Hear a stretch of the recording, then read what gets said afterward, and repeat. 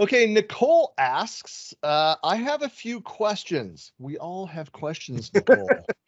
Don't We we? need time for everyone to get their voice all be heard. Oh, is there a way to create a link to an Office file and make it force the user to make a copy of it, like on Google Docs?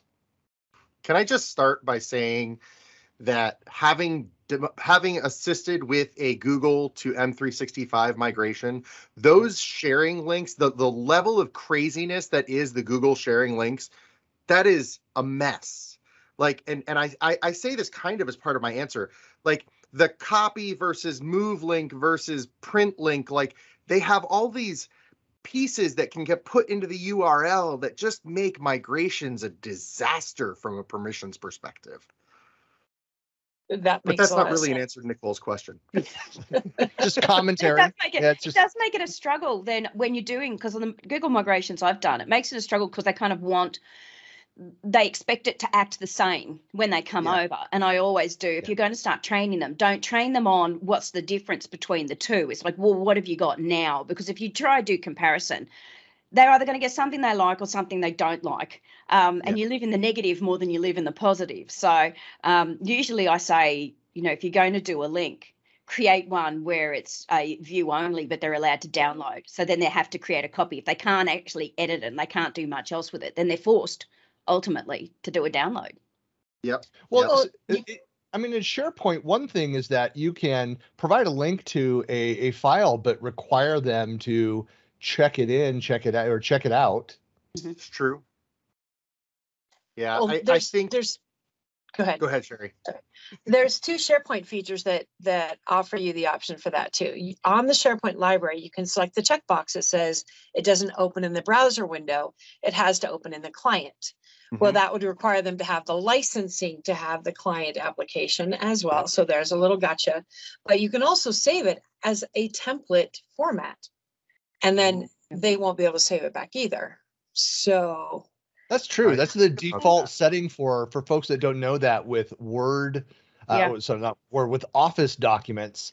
If you have the original file as a template, then when somebody wants to go and utilize that and they go to save, then it would be as a standalone document. They would have to, additional steps to go and save it as a new template or what have you. But that's a creative way around doing that. So when you do file save as, it'll ask you to browse, and then it'll take you back to the web location. But that's the only place you can save the file format. If you want to save it as a PDF, or don't save it as a macro enabled. Macro enabled is bad, but if you save it as a template, you'll be fine. What is Nicole trying to do? What's the purpose of that question? That's the real question. Yeah. Well, if it's like a form or something, maybe she could use forms instead. Like there's other. But is it like a versioning question? Just making sure that if people are making edits, that they're making edits to a net new? Because this is one of the reasons why Microsoft promotes so heavily, and you have now Microsoft Loop, which even more ways of co-editing on material. Is that we do these things through co-editing, but you have the ability to go back when you have versioning on and to see what was there before. Yeah. Well, it does concern me because creating a copy of a file, we've been talking about doing a link to a document so that you got one source of truth. So it kind of detracts from, why don't you just email an attachment then and it's their own copy? Because, you're effectively removing some of the great features of sharing a link. So, it comes down to, if it was a template, then you're right, like Shari said, then sure, you want to keep something that's consistent. But then I go, you're just taking away all that, the version history, which you talked about, the one source of truth, and co-editing, and kind of, to me that creates a nightmare because you've got a copy of a copy of a copy, and how many of copies? Yeah. Well, and I think it goes back, Jay, to what you said.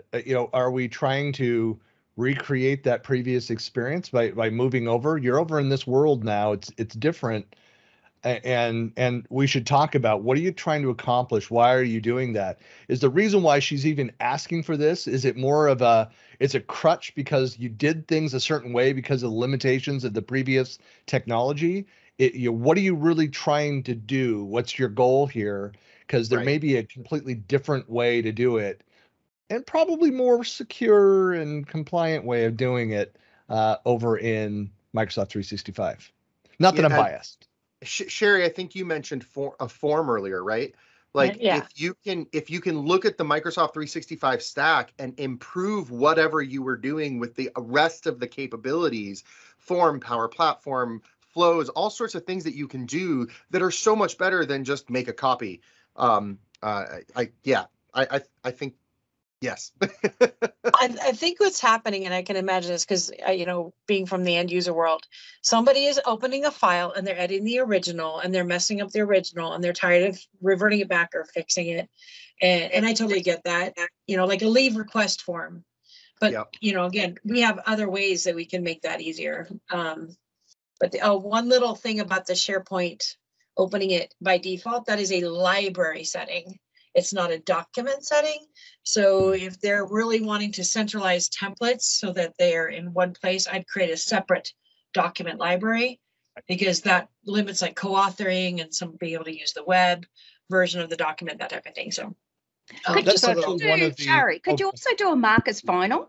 If you kind of do a Marcus final and you're locking it maybe for editing with a Marcus final, then they're kind of having to do another document off the back of it. Potentially. Yeah.